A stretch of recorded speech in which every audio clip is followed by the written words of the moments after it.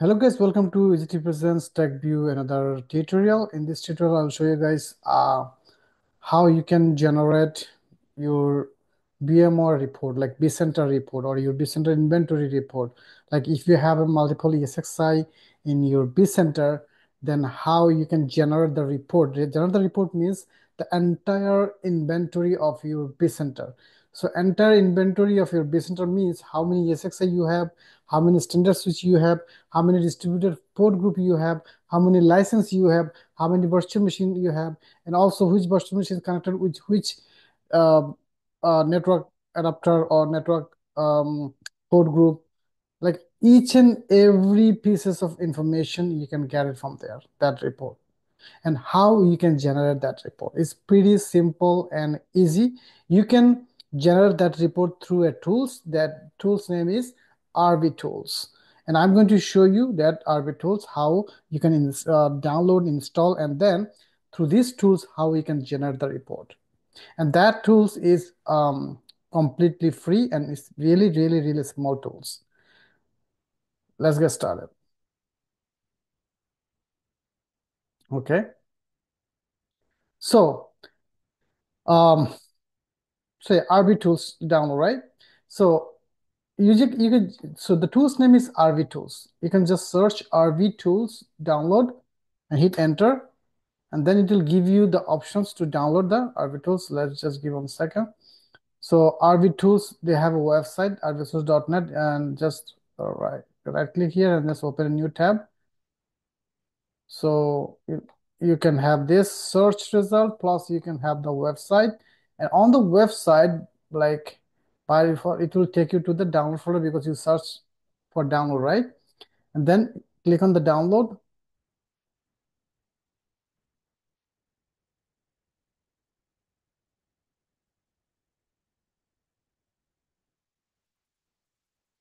Okay.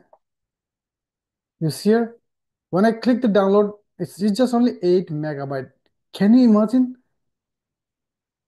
It's just only 8 megabyte. So it's already downloaded, and what you need to do, you just need to install it. So where it's downloaded, it's downloaded on my, this is my Windows 10 machine. It's kind of jump machine. So it's downloaded here on the download folder. So I'm going to right click on it and then install.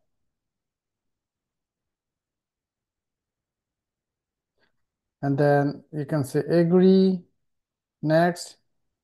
And for everyone or just you, what it's up to you, you can click next. It's pretty simple tools. That's why I'm not wasting that much time. Just back, yes, let's make it better. Okay. All right, so yes, install and close. So now, what is my vCenter name? This is my vCenter.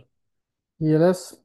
So I'm going to copy the my vCenter name. So vCenter name or vCenter, vCenter FQDN or vCenter IP address. I'm going to minimize this one. So from the RV tools, double click on the RV tools.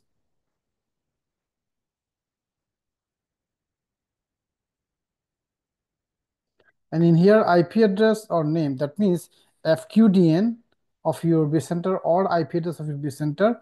And then this is SSM admin. In this machine, I logged in as SSM admin, but SSM admin doesn't have the access on vCenter. So I'm going to uncheck it and type here your vCenter name.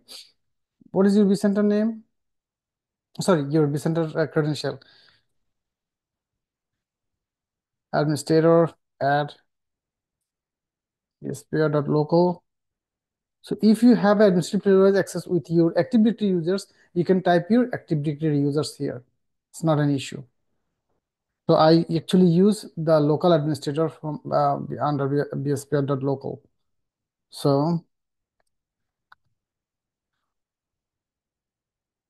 enter.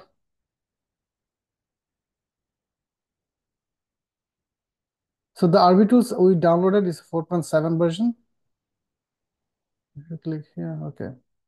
So now it's generating actually. It's connecting with my vCenter and see, so it has all the tabs here. Virtual machine info, how many virtual machine I have.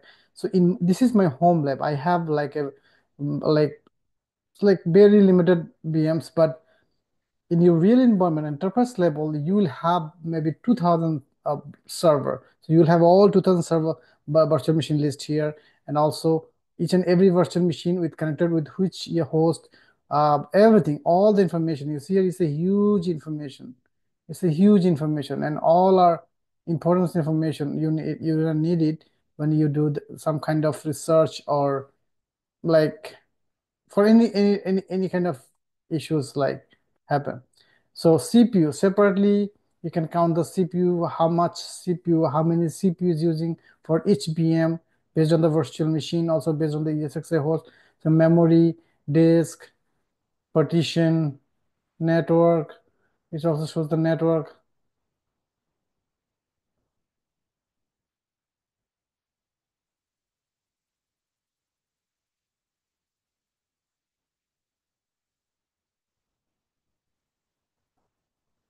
And also snapshot. If you have a snapshot, if you have a multiple snapshot in multiple machine, it's gonna give you the list here. So based on that, you can remove the snapshot from the ESXi host.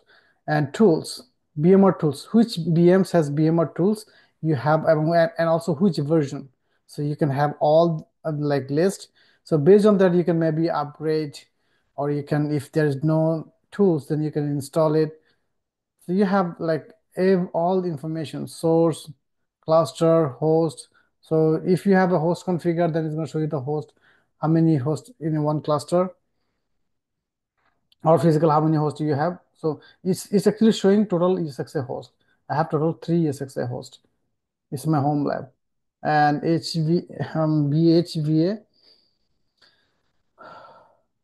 So NIC card, you see the NIC information, and also the switch, how many standard switch you have, and then port group, how many port group, standard port group you have, and then distributed switch, how many distributed switch you have, distributed port group, how many distributed port group you created, and data store, how many data store you have on your entire vCenter, multiple license, biz license. You see here how many license you have in your inventory.